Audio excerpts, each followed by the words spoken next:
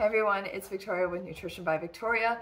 I have a Master's of Science in Human Nutrition and I help you build a high functioning metabolism so that you can get and stay effortlessly slim, lean, fit, and healthy while eating unlimited carbohydrates. So I was just watching the snake diet guy because somebody in the comments said that he had mentioned me in one of his videos, so I went to his content and I was like, oh my gosh, I don't know what this guy was doing prior, but all of his latest content is about eating a high-carb, low-fat diet for weight loss.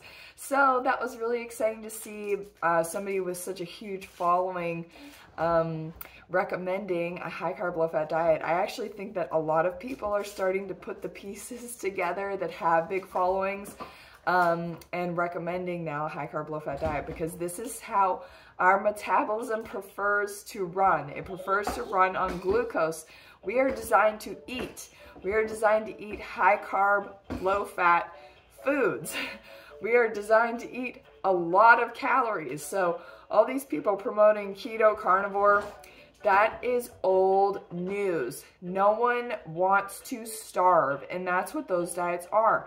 When, like Bart K, for example, I actually got into it with Bart K in his comments on his reaction video to the snake guy because I said, oh, the snake guy, it sounds like he's been following my advice. And then Bart insulted me, as he does, anybody who disagrees with him.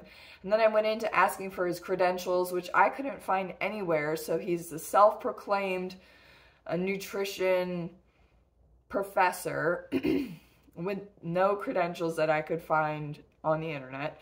Apparently published a few research papers, but otherwise, Bart was not so lean not that long ago, then went on the keto diet, and now is selling supplements associated with being on the keto diet, carnivore diet, and shows that all he eats is steak and butter, and it's a calorie insufficient diet. He recently had a guy on actually that he interviewed that ran 5 marathons in 5 days with 0 food, and that he spent time prior becoming fat adapted. And this guy, he said his times for the marathon was like a 4 mile an hour pace, which is like a walking pace. So like, what are they trying to prove? That you can survive on a keto diet at what cost to your body? You know, like top marathoners run the marathon in 2 hours, and that is carbohydrate fueled.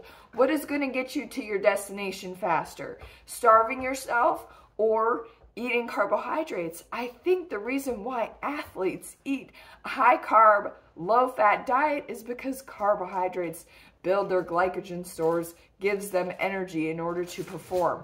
There is 0 top athletes that are eating a keto diet because it is simply starvation. All you're doing is harnessing the body's starvation biomechanics in order to stay alive, because you've either forced a glucose deprived state or you're actually in a glucose deprived state, and your body wants to keep you alive, so it does, and it tries really hard until eventually you have to change something because your thyroid hormone production is tanked, your sex hormone production is tanked. There is so many problems associated with starving yourself, so don't do it. Actually, you know, if you really want to know the secret to human nutrition, you look to mother's breast milk. And what is breast milk predominantly comprised of? That is sugar and water. Of course, it has all this other wonderful, magical nutrition that's included there. But if you taste breast milk, it tastes sweet and hydrating, just like sugar water. As humans, our desire is for sweets. I've started feeding my 6-month-old here, and he desires fruits and starches. His favorites are banana, pears, apples, and sweet potato and rice cereal. And he likes blueberries too. Okay, that's it for today's video. A little bit of ramble, a little bit of a rant. Yeah, so the snake diet guy, he's very vulgar and kind of comes off as like a military like coach type persona. But I love to see that he is spreading the right message. I wonder if he's been watching my videos, because, you know, I love all the comments and questions that I've been getting. I have a really hard time keeping up with it all. So if you want my coaching, please click the link in the description of this video and it'll take you to my coaching page. I am extremely busy in my real life. So if you really want my help, please sign up for one of my coaching services.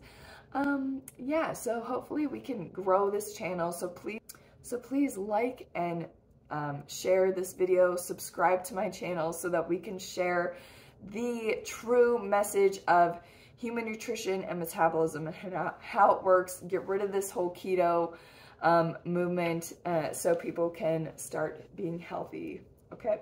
Because insulin sensitivity is where it's at. And what are the primary factors for becoming insulin sensitive? It's making sure you're eating a lot of carbohydrates, keeping your diet low in fat, and avoiding starvation diets, okay? Avoiding fasting, avoiding not eating enough.